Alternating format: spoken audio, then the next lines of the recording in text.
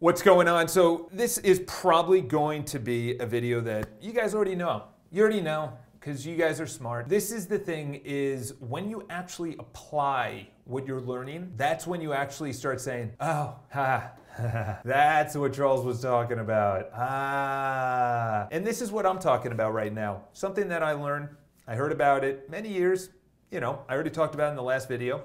And essentially, I am filming this video right after that because I just am alive right now. I have a lot of energy, a lot of enthusiasm, and I'm just on point. So essentially in the last video I talked about the two voices in your head, and essentially you have not only two voices in your head, but you also have one of the better quotes that Tony Robbins talked to a huge audience, but I felt like he was talking to me in 2009, and essentially in 2009 he talked about that life is made up of small decisions. That's it. Small decisions on when I wake up. Do I snooze my alarm? Do I not? When I wake up and I'm ready to get out of bed, do I go on my phone? Is my phone on airplane mode? Is it near me? Is it near my bed? Is my alarm my phone?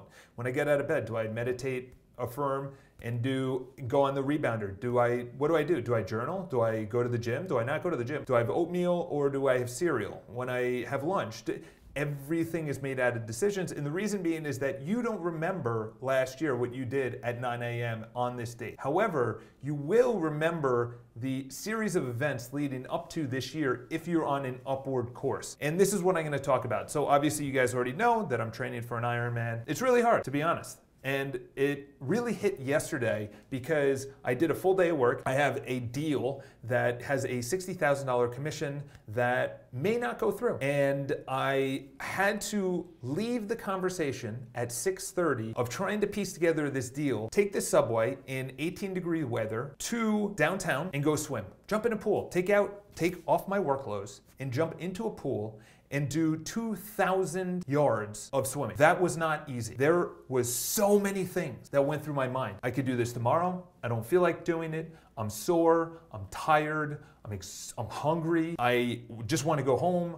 I want to go to bed. I don't want to do this. This is what I'm going to be talking about. We have two voices. We have the voice of what you want to do, and you have the voice of what you don't want to do. And the voice of what you want to do is comfort. The voice of what you don't want to do is freedom. Freedom comes from doing what you don't want to do. It's ironic, you already know it, and it's nothing new.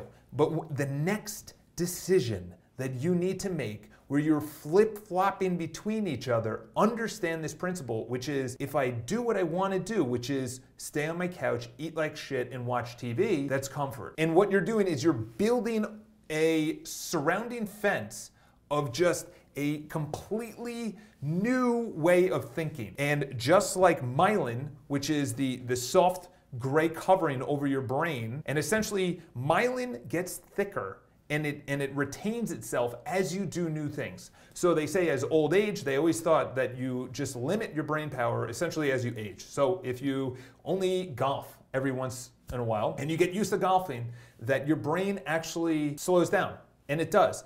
And they thought there's no way you can actually reinvigorate your brain until they actually started knowing that myelin in certain people was always thicker as they aged. And the reason being is that they played chess, they did crossword puzzles, they learned a musical instrument, they went traveling, they had new experiences, they learned a new language, whatever the case is, they did something new. And the reason being is that myelin comes from doing things, either practice the same thing over and over and over and over again where you become a master, or you do new things. But the thing is, if you get really comfortable doing the exact same thing, your myelin, your synapses, which are the dendrites that essentially fire together, wire together, they wire together, and to break that synaptic connection from comfortability is really, really, really hard. I heard this not too long ago, is that by the age of 32, your music choice will not change on the majority. So in other words, you have the bell curve. So in other words, the people in the middle, they will not change their music choice. And I started thinking about that. I'm like, holy shit.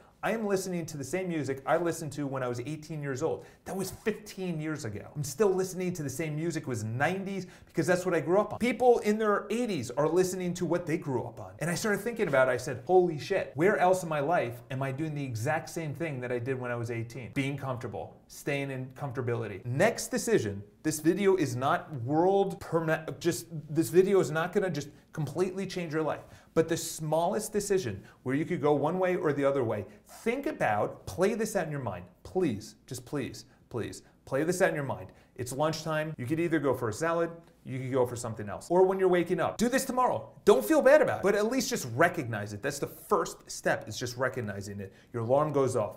What is the first thing you do? Do you get out of bed? Do you snooze your alarm? When you snooze your alarm, do you go on your phone? Is your phone on airplane mode? Is it right next to you? Can you buy an alarm clock for $10 at CVS? So that is your alarm instead of your iPhone. Understand the decisions we make, because freedom, I'm telling you right now, I feel it. I can't give you this feeling. I talked about it in yesterday's video. I can't give you this feeling. You can't buy the feeling of achievement. Achievement, physical achievement, especially physical achievement, comes not from Amazon, not from going to the store and getting new kicks or a new phone or a 3-day weekend, or even the weekend, or even the summer, or warm weather, or the sun. That's all temporary. But if you start layering just a little bit, just a small thing, and understanding decision are everything, you have to hold yourself accountable. That's the last thing I'm gonna say, is that accountability is everything. You're probably like me, where you need to put stops in front of your life. Erase all the apps in front of you that are going to distract you. Erase all the things that are just not moving you forward. Honestly, this video is really coming down to what you want to do is comfort, and what you don't want to do is freedom. And understanding the decision, and there's times where I choose comfort. There's sometimes I choose freedom, but I understand in that moment that I am now in control of that choice.